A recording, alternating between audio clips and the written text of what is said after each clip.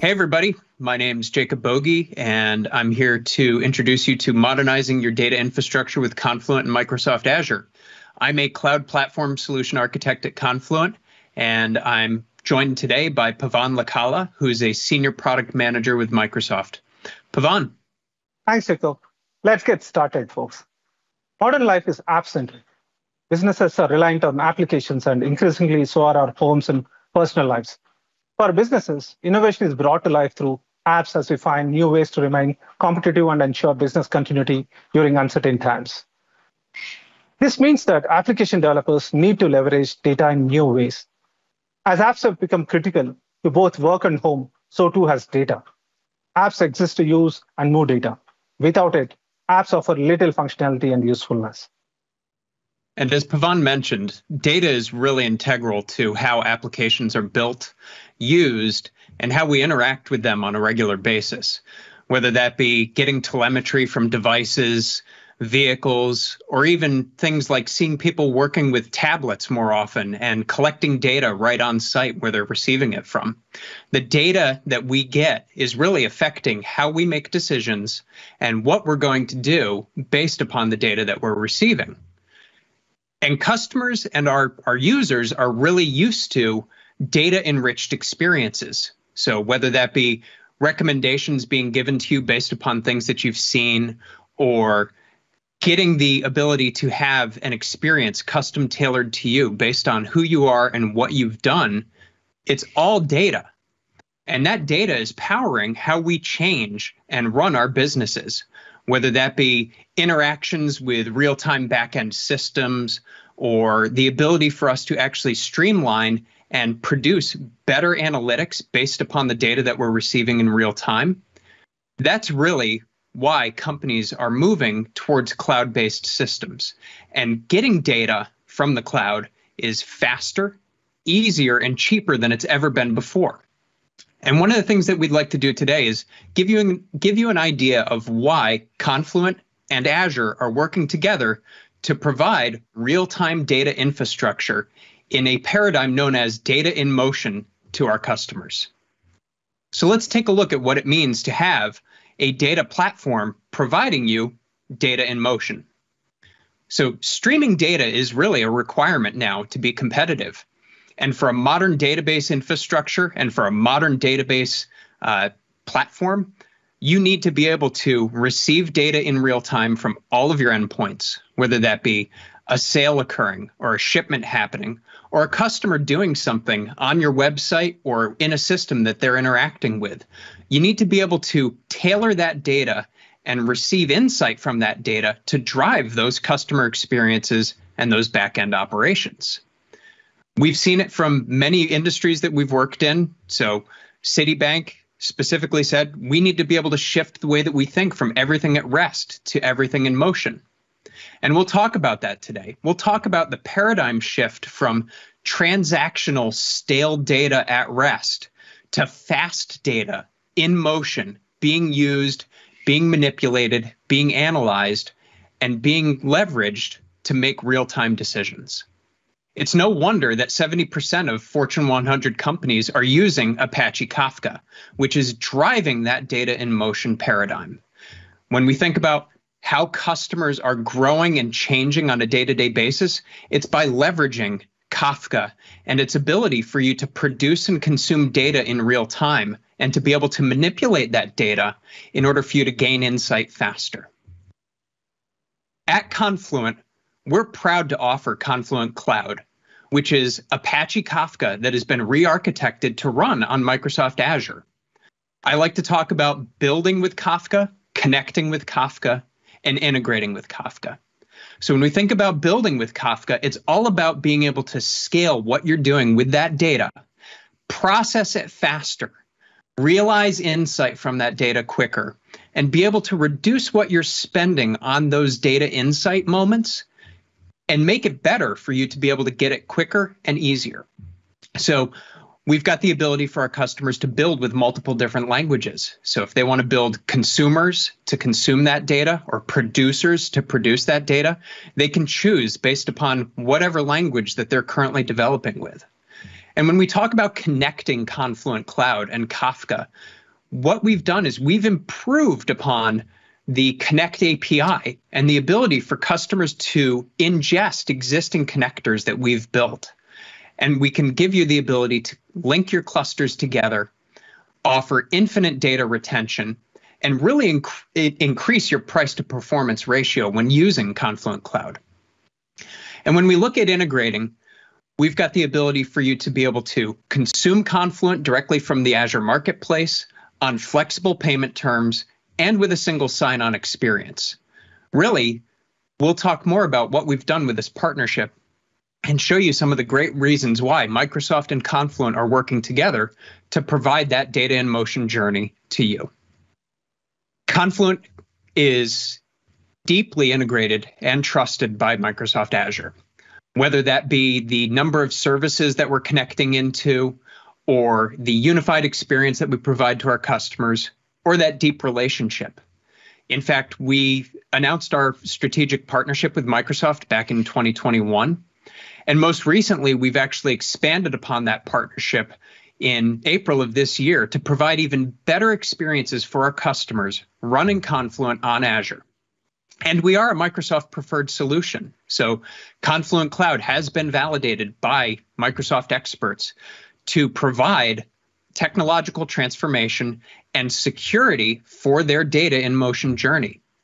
And like I'd mentioned before, you can transact against the Azure Marketplace to purchase Confluent Cloud. You can use the unified billing experience that the Marketplace provides you, and you can burn down your Mac agreement or leverage some of that spend that you've already made to purchase and run Confluent Cloud. And when we talk about the connectors and that rich experience that we've built with Microsoft, it's all about being able to connect up to services like Azure Cosmos DB, which we'll talk about today, or Azure Synapse, or even Azure Blob Store. And when things get really interesting is when you start to build and enrich that data on a regular basis and use things like Azure Functions to trigger new application-based insights off of the data that you're receiving in real time. So Confluent Cloud, we like to call it cloud native, complete, and everywhere.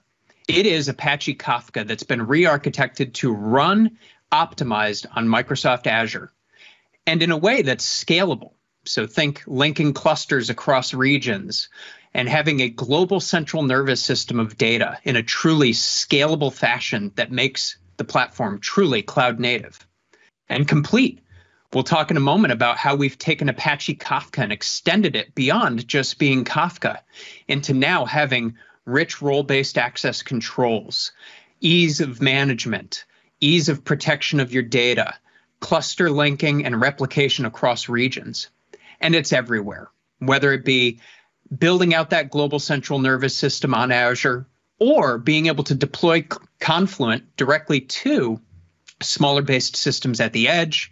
Think of an IoT based deployment, or if you want to run it on premise, you can do so as well.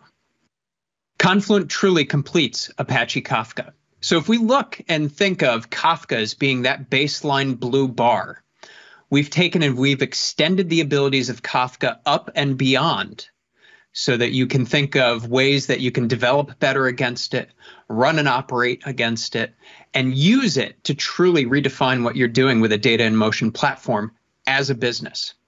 And if we look below the bar, we've got the ability for you to be able to consume and get up and running faster and easier with our services, our training, and our expertise. So if I was a developer and I wanted to build against Kafka, I would want to have a rich ecosystem of languages that I could use to build and create my interfaces with that data in motion platform. I've also got the ability to use something like KSQL DB, which gives me the ability to actually adjust, manipulate, and learn from data in real time in a simple transactional SQL-based language directly on the cluster. And as an operator, I would want to be able to manage, monitor, and gain insight on the health and heuristics of my platform, all which I can do presented through a metrics API from Confluent, a rich user interface, which we'll see soon in a demo, and the ability for me to be able to scale up the cluster as needed and choose different types of storage to retain the data when I need to retain it. As an architect or an executive, I would want to know that I've got compatibility across different applications for my data schema. I would want to know that I've got a rich security framework for governance and roles. And not only that, but true global resiliency so that I can reduce the risk that I've got and build in a way of being able to deliver this platform globally and potentially reduce my cost of ownership for a platform like Kafka. If I were to look at kind of a architecture view of what's possible with Confluent and what's possible with the platform and Confluent Cloud, we could look to the left and see that we've got a bunch of existing data sources or existing systems that I can unlock value from by leveraging open source Kafka as an interface to them, or on-premise Confluent platform to truly interact with those systems in a supported way that Confluent provides. And when things get really interesting is when we take those on-premise systems and we link them up to Confluent Cloud, or we give Confluent Cloud the ability to reach down on-premise and connect to those systems itself.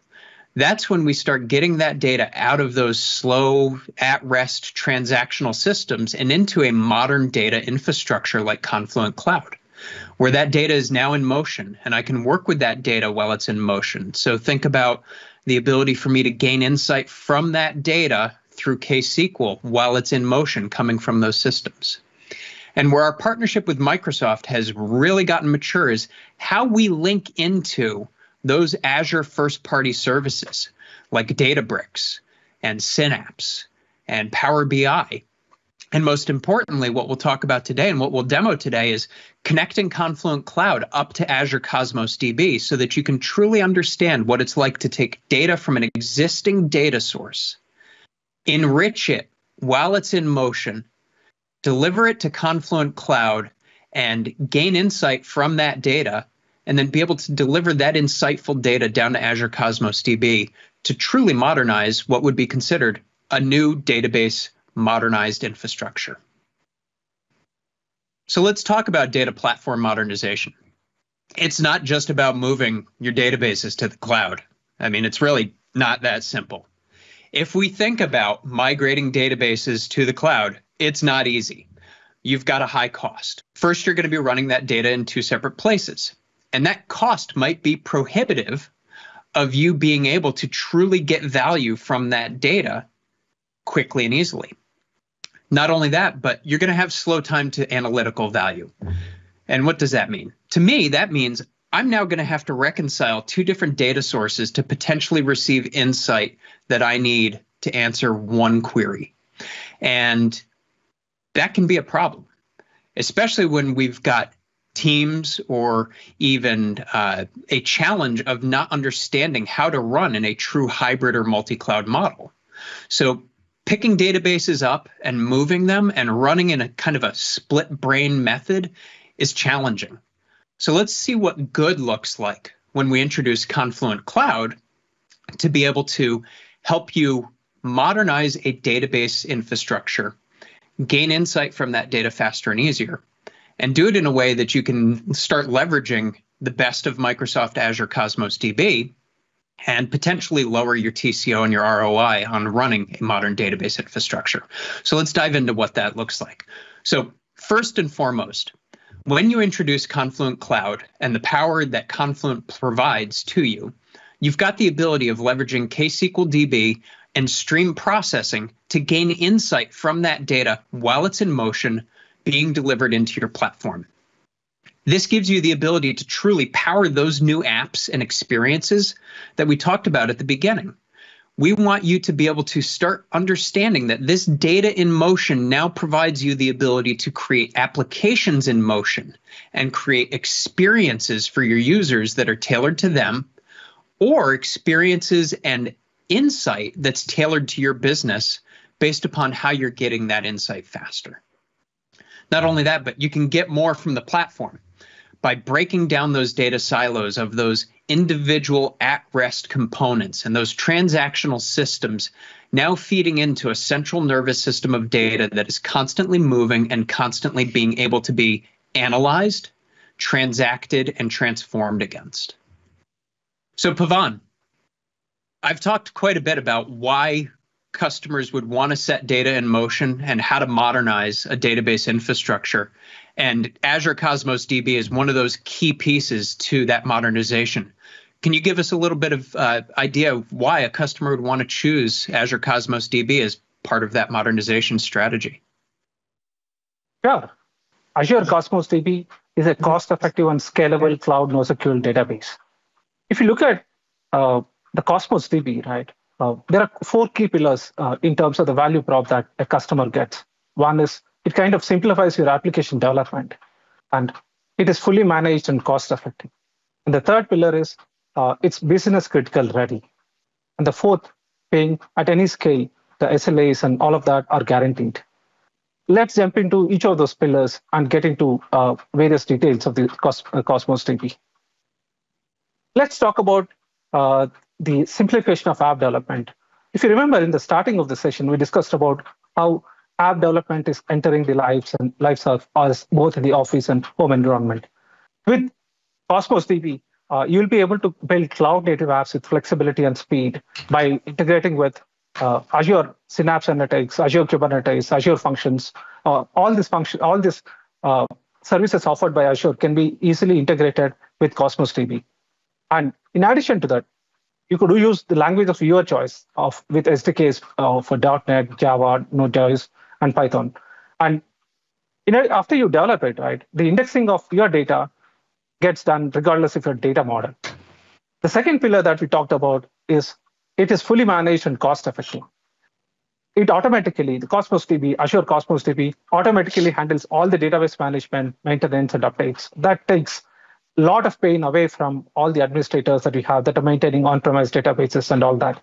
And then AutoScale guarantees high performance, cost control for unpredictable traffic patterns, and by matching resources to demand. And it eliminates capacity management and over-provisioning. And this provides a cost-effective serverless model and keeps costs low as apps grow and ideal for spiky workloads, which is common. It's very common nowadays. Let's talk about the business critical aspect of Cosmos DB. Cosmos DB talks of 5-digit 99.999% availability, which is very good. And then there is a continuous backup and point-in-time restore mitigates, which kind of mitigates any accidental data losses. And then you have zero downtime with zero RPO, and then turnkey multi-region writes are enabled by the click of a button. And then there is enterprise-grade end-to-end encryption and self-managed keys. And in terms of authentication and authorization, there is role-based access control, keeping your data safe and offers fine-tuned control. Finally, let's talk about speed at any scale. As we saw in the introduction, right, as the demand for the digital services has grown phenomenally during the COVID and all of it. So what the Azure Cosmos DB provides is real-time data access within less than 10 milliseconds, read and write latencies backed by SLAs. And then, as mentioned earlier, right, it's like a 99.999% high availability. And then it has multi-region writes and data distribution to any Azure region is enabled by a click of button. And as I said, finally, it independently and elastically scales storage and throughput across any Azure region. That's about Cosmos DB. Jacob, take it over and talk about, get into the demo. Awesome. Thank you, Pavan. So we're everywhere. Confluent Cloud, Confluent on-premise, Confluent in containers, Confluent in IoT devices. We give you the flexibility to choose whether or not you want a fully managed SaaS cloud-based offering in Confluent Cloud, or the ability to deliver Confluent Platform, a true enterprise-supported distribution of Apache Kafka on many different types of substrates. So let's look at the two of them real quick and compare and contrast. Fully managed service, SaaS-based model, Kafka engineered for the cloud, run by the experts at Confluent, available on the leading public clouds. Or a self-managed supported option of Confluent, known as Confluent Platform, which gives you the ability to consume it in a way to run either containerized, bare metal, or even on small devices like Raspberry Pi systems. If there's a container orchestrator out there, you can run Confluent Platform. We're really focused on helping you understand why Confluent Cloud and the power that we've got with the partnership with Microsoft is very effective. So let's think about that for a second. When we talk about unlocking data from disparate systems or existing infrastructure that you might have that you want to unlock more data value from by getting it in motion and getting it using something like Confluent Cloud. So we've got a very rich connector ecosystem. And those connectors, most of them are supported and managed by Confluent, available in Confluent Cloud. Or if you're using Platform, you can use the same connectors as well. You've got the ability to connect up to those existing systems. So think any system you might have, a SaaS-based system, an existing database system. Some great examples here around some other ISV solutions that you might already have an investment in that you want to be able to get data from and get it in motion. Well, we verified these connectors. You can run the connectors yourselves in your Confluent Platform environment, or use Confluent Cloud where we'll manage those connectors, we'll lifecycle those connectors, and we'll make sure that everything runs well and in a way that makes sure that you're successful with your data in motion journey. So we've talked quite a bit about what it looks like to modernize a database infrastructure with Confluent and Microsoft. Let's show you what it looks like to modernize a database infrastructure with Confluent and Microsoft. So we're going to dive into a demo now. We'll give you an idea of what it's like to take existing data from transactional systems, bring it into Confluent Cloud, enrich that data, and then deliver it out to Cosmos DB after we've gained some insight from it for further processing and analytics. So stand by, and I hope you enjoy the demo. Okay, so for this demo, we're going to be showing how we're going to take existing data from two disparate data sources, one of them user information stored in a database, and another one, page view data that's consistently being gleaned from an e-commerce website. And what we've been asked to do is actually enrich these two data sets together inside of Confluent Cloud running on Microsoft Azure and produce some outputs using KSQL. So we've been asked specifically to take that page view data or clickstream data and merge it together with user data so that we can find specifically women that are viewing pages. Not only that, but kind of get an aggregate of page views by region, and then also find women in certain regions that are accomplished readers based upon the amount of page views they have. And we're going to do that all inside of KSQL DB on Confluent Cloud. And then I'm going to show you how we can take those resulting data sets and sync them out to Azure Cosmos DB, where the team that has made this request would actually like to run some further analytics on the data sets that we're providing to them. So let's begin. I've already logged us into Confluent Cloud, and here we can see the welcome screen. This is where we'll be able to choose which environment we'll be working with. So I've already got us an environment provisioned for this demo. And inside of here, you'll see that we've got a cluster up and running. It's already got some data that's flowing through it. And let's take a further look. So here's the initial overview into what's running in the cluster. We can kind of see some metrics here showing throughput and storage. But let me kind of walk you back through that use case again. So using stream lineage, part of Confluent Cloud, we can see that we've got a page view and a set of user data that we've turned into individual topics inside of the platform. And what we've done to kind of pre-prep this demo is we've created a SQL query in KSQL DB that is going to merge those together and give us all of the records that are page views by women and deliver them to a new topic. We've then also done a little bit more prep, and we've created page views by region. So this is all females that are viewing certain pages and by the region. We've also got another that is specifically aggregating out women that are in a specific region. And then we've got our accomplished female readers down here at the bottom.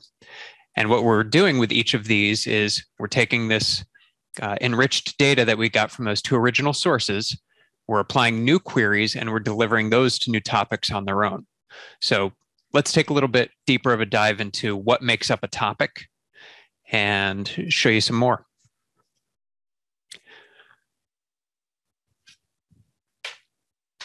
So here's a view into the topics that are running on the cluster. And we've got two types of topics. We've got raw topics and we've got curated topics. So the raw topics we'd be talking about would be page views, or the data that's coming from that original data connection that we've got. And users is another example of a raw topic. And then curated topics are topics that we've created through enrichment or through some other form of manipulation or discovery using either KSQL or Kafka streams. So we actually do have an accomplished female readers topic here.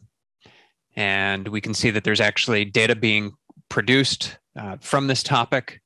We can actually click into here and see the messages that are being created by this topic or into this topic.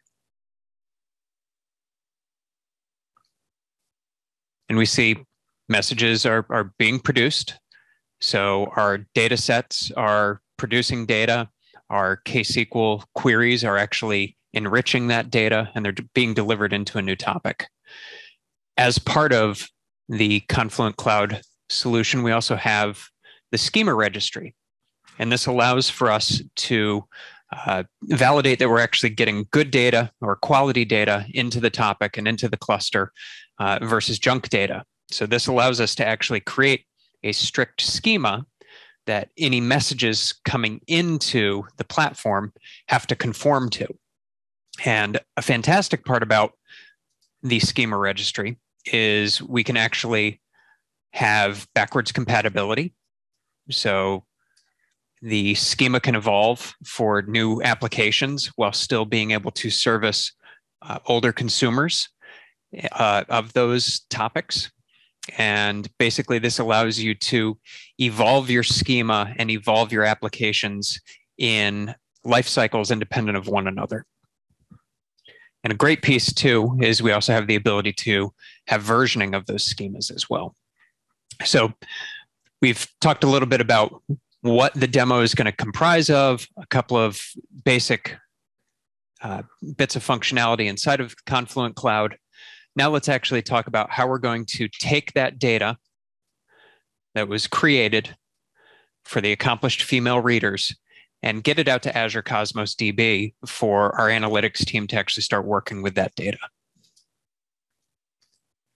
So we'll come here to data integration for this cluster, and we can see that we've got producers and consumers. So producers are things that are creating data for the cluster to receive, and consumers are applications or processes that we've got that are going to be consuming data from the cluster.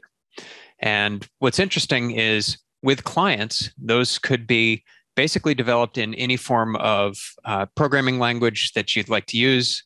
So we've got supported connectors for Java and Python and Ruby and Spring Boot. But there's also ways that we could have connectors interacting with the cluster, where we could actually have source connectors and sync connectors. So a source connector would be, we would want to connect up to something like a database or like a data producer and flow that data into Confluent Cloud. And a sync connector is what we're going to use today to actually sync the data that we've created through that curated topic of accomplished female readers out to Cosmos DB. So let's add a new connector. And as you see here, we've got connectors for all different types of sources and syncs. These are supported by Confluent. And right here, we've got the Azure Cosmos DB sync connector, which we're going to use. It's a fully managed connector, meaning we just provide it some metadata in order for it to be stood up, and it will be provisioned into the cluster for us, and it will be ready to start pushing data into Cosmos DB.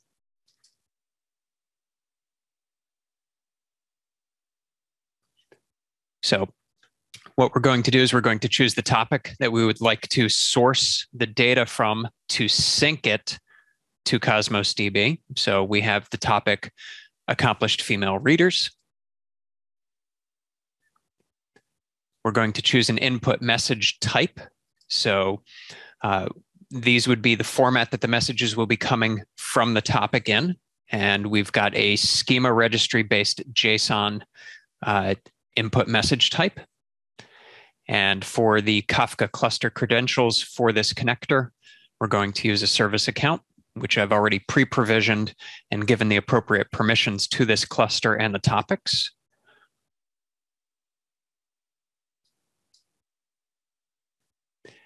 And now we just need to provide a little bit more information we've gotten from Cosmos DB, specifically what's our endpoint that we'll be using.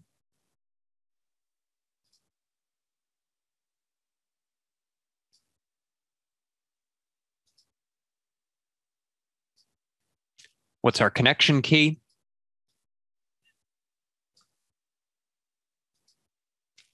And a great fact about the Cosmos connection keys is typically for databases, you'll be able to have a primary and a secondary key, so you could enforce key rotations at any point in time.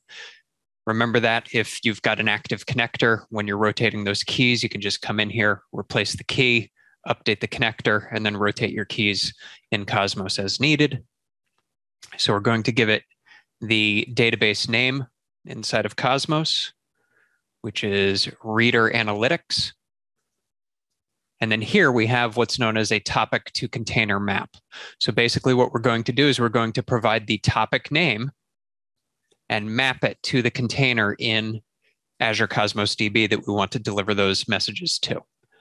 So we will have the topic name of accomplished female readers, and we're going to be mapping it to the accomplished female readers container inside of Cosmos DB. So we need to choose an ID strategy so that we've got unique identifiers for all of the messages that are being sent over to Cosmos DB. Here we're going to choose a Kafka metadata strategy where we're going to use a combination of the topic name, the partition, and the offset to uniquely identify each of those keys or each of those values and messages. And here we will choose the number of tasks that we want to run for this connector. So let's go ahead and provision this connector. And before provisions, we should get a view of the JSON output that we would use to provision this connector if we were doing it via the CLI, which we'll do a demonstration of again in the near future. So let's go ahead and launch this. We know that we've got a cost estimate here of what it'll cost us to run this. So let's go ahead and run it and start sending some of that data over to Cosmos DB.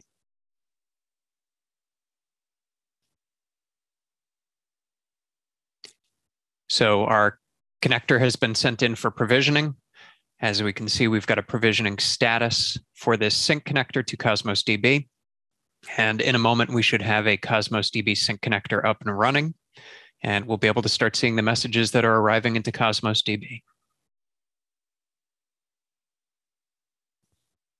Okay, we've been notified that our sync connector is now up and running. So let's take a look at the connector.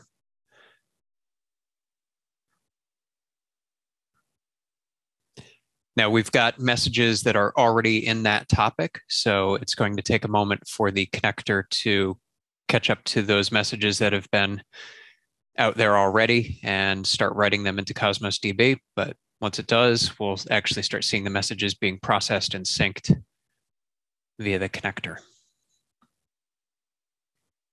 All right, so we've got messages flowing through the connector.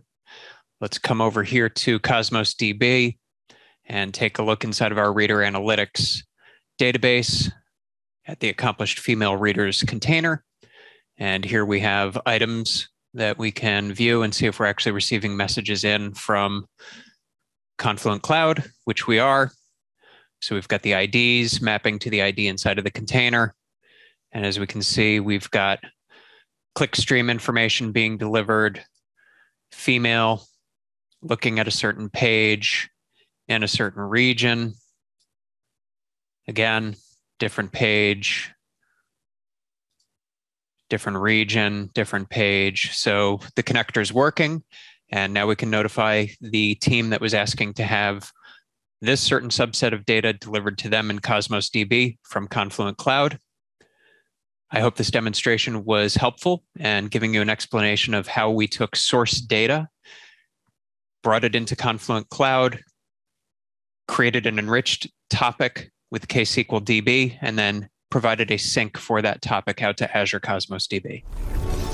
All right, so that was pretty cool. We connected up a couple of existing data sources to Confluent Cloud. We enriched that data. We got the page view data that analytics team was looking for, and we delivered it to them in Cosmos DB, where now they can do even more data analytics against that data set and maybe even expand it further.